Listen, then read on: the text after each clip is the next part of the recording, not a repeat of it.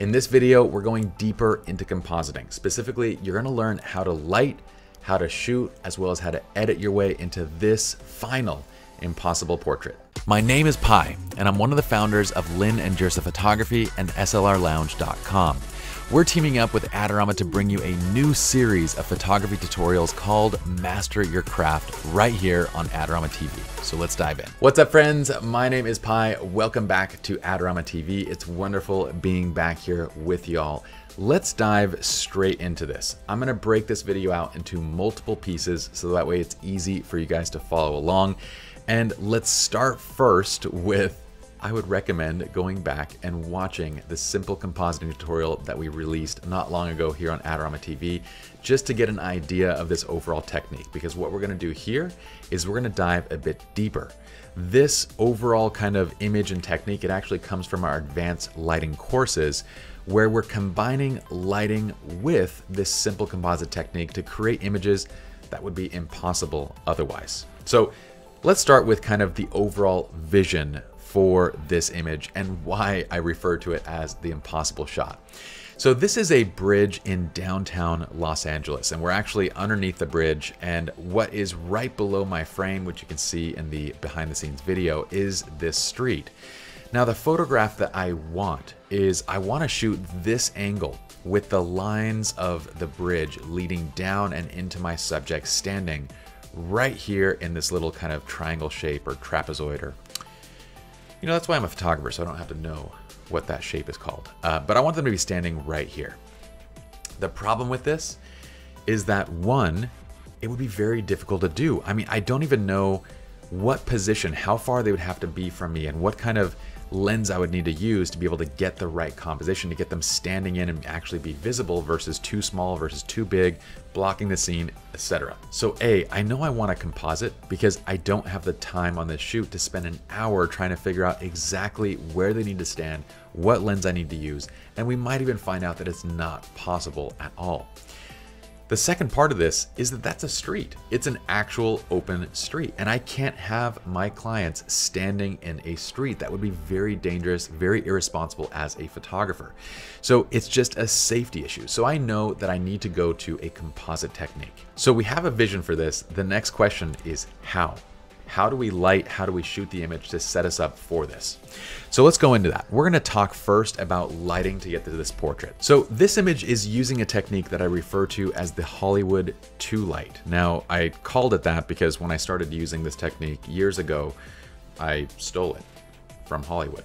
Because this is how on sets, they often set up their lights in this way, where essentially the light sources are behind each subject. This left side light is actually lighting up her face. The right side light is lighting up his face, but they're kind of giving each other rim lights, right? So this left side light is also lighting up his back and giving him a rim. The right side one is lighting up her backside and his front. So it's this kind of cross-directional light that you'll see in the behind the scenes. Now, usually on a Hollywood set, they would have plenty of fill lights and other practicals and everything that would light up the shadows on each side.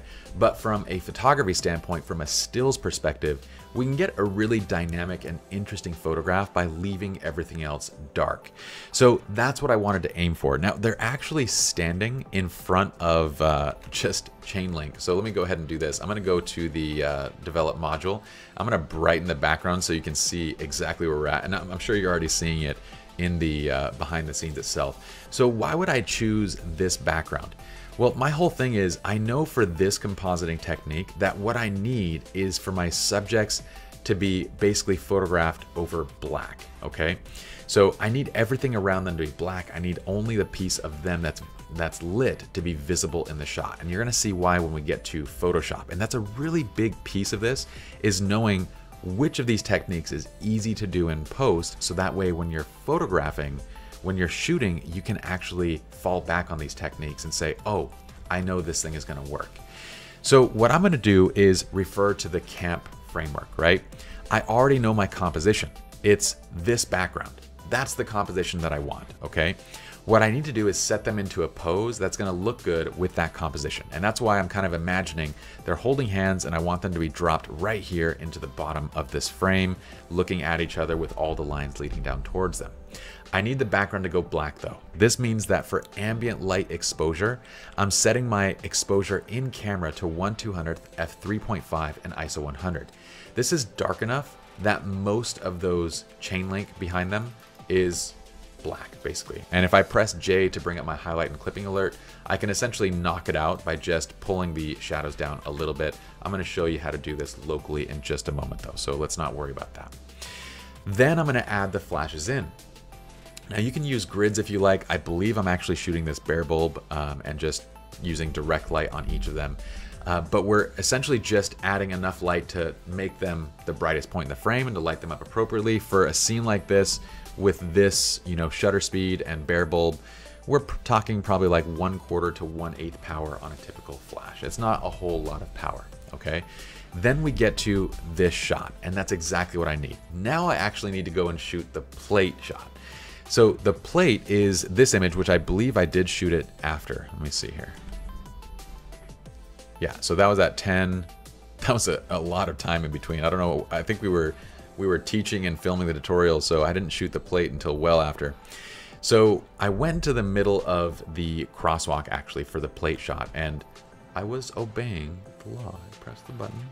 And when I got the light, I would go out in the middle of the street, and with a 7200 lens, I could zoom in and get the perfect sort of lines dropping into my frame. I could take the shot. I think I did this a couple times just to get right on with my exposure and with the overall image and everything. And I landed at 1/200 of a second f4 and ISO 1600 for this image. Okay, so we've lit and shot the images. Now we're gonna go to the next step, which you should remember from simple compositing, which is our color grade in Lightroom. Now this go around, I'm gonna keep this really simple. I'm not even gonna use any presets whatsoever. All we're gonna do to this image is I'm gonna go ahead and just warm up the exposure a little bit, because I do like, warm up the temperature, because I do like a slight bit of warmth on my subjects. Now pressing J, so I'm gonna brighten up just for them. So I'm kind of looking at them, I'm looking at their shadows like on their face, on their body, everything like that. I'm gonna brighten this on this side. And this is good, okay? I might even flatten out a little bit of the contrast. Now you'll notice, pressing J, all of my grates now in the background are completely visible. And that's gonna be a problem, because what we're gonna do is go into Photoshop, and when we use a screen blend mode, black disappears. So we need the background here to be black. So here's a simple trick. Grab an adjustment brush. I have here a preset that's set to burn blackout, okay? This is in the Visual Flow Toolkit. If you don't have it, that's fine. Pause the video, just dial in these settings and save it out as your blackout brush. Now what you're gonna do with this brush is you're gonna paint right over the background, and all it's gonna do is black things out. And when you get close to, say, the body, what I'm gonna do down here is turn on Auto Mask, and it's gonna do a fairly good job of pinning that mask to just the areas that we actually need to black out, okay? And then we're gonna do the same thing here. We get close to the body, we're just gonna feather over, and it's okay if it kind of guesses wrong on a few of these spots. We're gonna go down into the face, into the front of the chest, and we're gonna refine that mask just a little bit in a second. I find this to be easier doing this from the Photoshop side, from the Lightroom side, than trying to do this from the Photoshop side. We have most everything that we need here. So all we're gonna do now is hold down Alt or Option, and I'm just gonna paint it off. This time I'm not using the auto mask function. I'm just painting it off loosely off any areas that are covered that I don't want to be. Okay. That looks good. Paint it off the suit, off the hands, and make sure that nothing is covered on his face. Now, one of the things I like to do is I like to zoom in, just make sure that the blue is solid. Sometimes you end up with these areas, especially when you're using auto mask, where it kind of skips certain areas and it makes it look almost like noise in a photograph once you do the blend.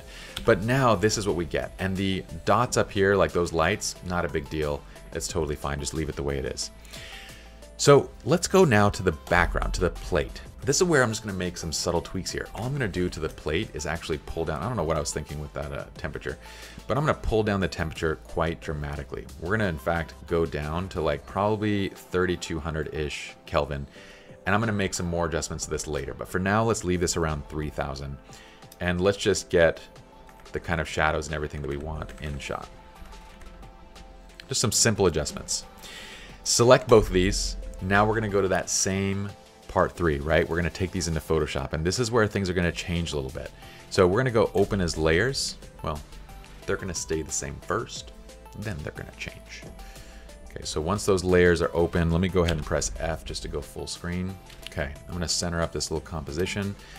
And now I don't need to do that whole align layers thing, right? Because this go around, we have 2 completely different shots going on.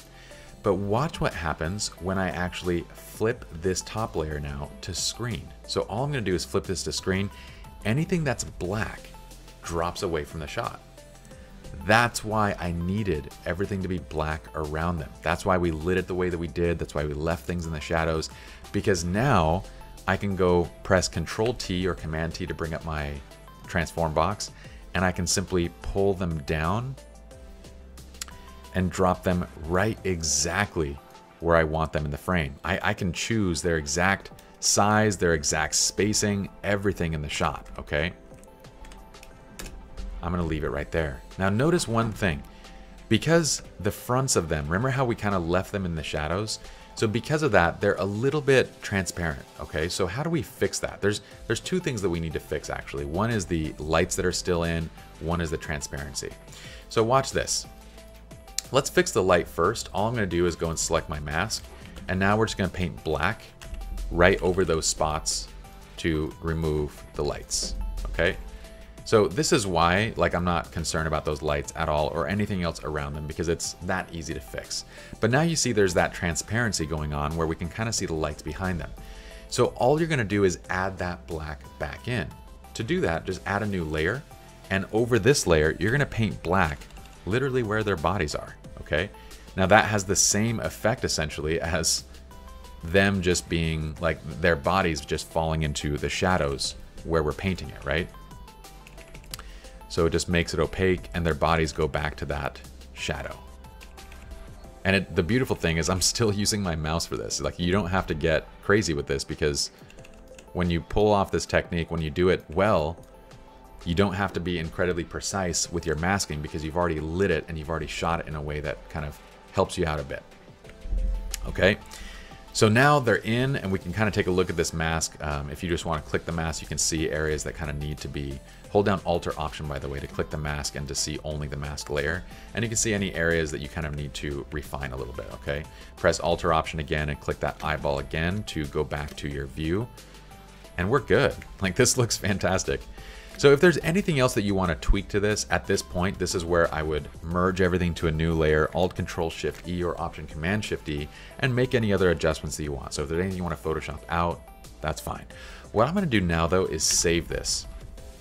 We're going to drop back into Lightroom for a second, and we're going to go back to that twice bake technique that I've talked about in other videos. So what that essentially means is, after a basic edit in Photoshop, we're going to go and do a little bit more once we're back into Lightroom. So our image is added back, and this is how simple stuff like this is. So watch this. I'm going to add a radial filter right over them. Okay, now this is still set to that blackout brush. So what I'm going to do instead is I'm going to set this actually to just a -0.5 exposure brush. The important piece here though is I'm going to shift the color temperature. So what's now happening is everything that's kind of outside of this bubble goes to blue, right? And everything inside, it kind of drops into this nice yellow.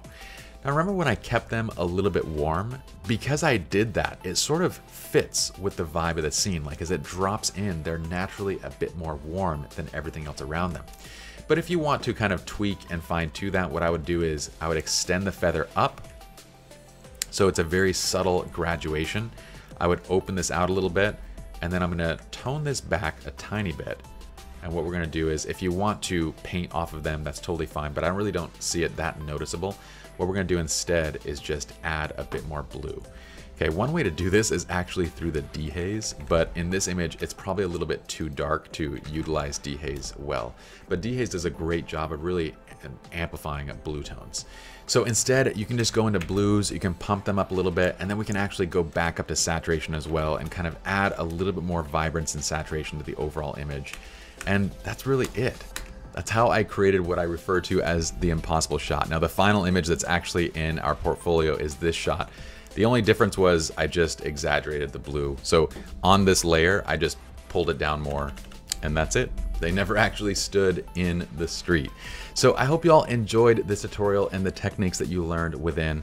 What I would say, if you guys are out on a photo shoot or if you have friends that shoot, send them these videos so that they can learn how to take shots like this without ever putting anybody in danger. If you all enjoyed the video, I'd love for you to subscribe to the channel, turn on notifications so I can see you guys back here. Same time, same place next week. And in the meantime, you guys can follow me at PieJirsa on Instagram as well as Born Uncreative on TikTok. All right, peace.